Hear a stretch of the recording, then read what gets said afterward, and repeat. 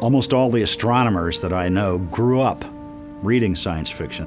That's why a lot of them got into the business of looking for planets in the first place, to find out if any of this, fantastic speculation that inspired us could be true. And now we find out that, yeah, it could be true. Could humans live on Kepler 452b? Kepler 452 is the name of a star in the constellation of Cygnus, the swan. It's a star that's similar to our own sun, but it's too faint for us to see from Earth without a telescope. Kepler 452 is about 1800 light years away, which means it currently would take a spacecraft about 30 million years to travel there. At least one planet is orbiting the star. It's called Kepler 452b, and astronomers have wondered whether it could be home to alien life. Kepler 452b is sometimes called Earth's cousin or Earth 2.0. We really appreciate your support here.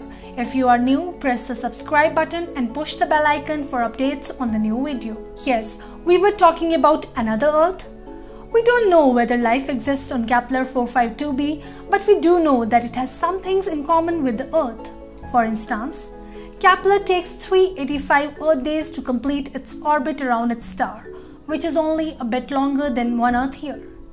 Astronomers say that the planet is in the Goldilocks zone, meaning that the distance of the planet from its star is just right, making it not too hot and not too cold for life to exist. The same is true of the Earth in our own solar system. Venus is too close to the Sun and is so hot that water would boil.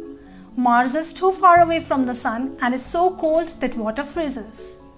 But the Earth and Kepler 452b are both at just the right distances from their stars, so that water can be liquid at a temperature between 0 degrees Celsius and 100 degrees Celsius. Now let us talk about mass. Astronomers have also managed to measure the size of the planet Kepler 452b. They can do this because the planet passes in front of its star once every orbit, as seen from Earth. When the planet does this, it blocks a small part of the star's light, so that it gets a bit fainter for a few hours.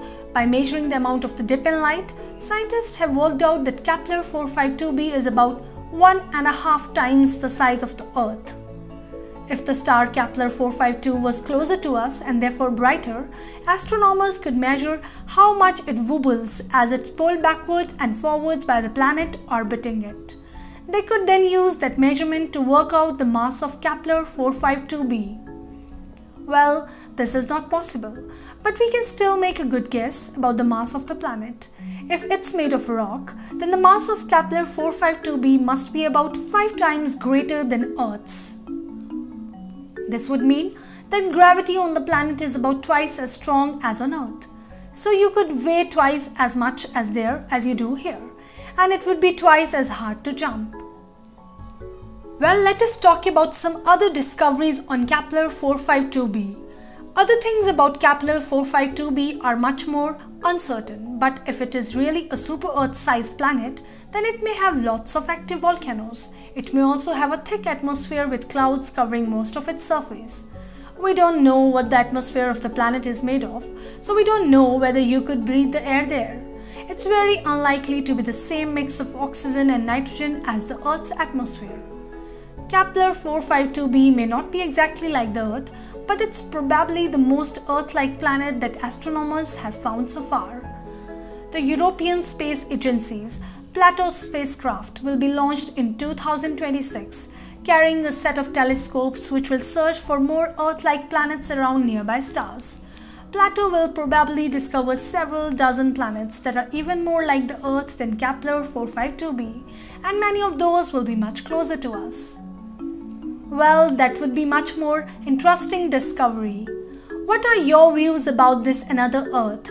Let us know in the comment section, and thanks for watching.